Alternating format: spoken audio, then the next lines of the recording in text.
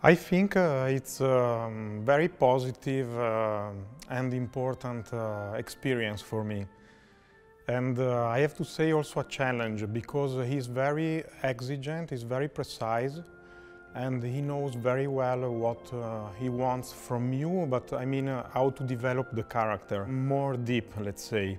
His idea is very psychological of the piece. In this case, I find difficult because Ismail is a broken personality.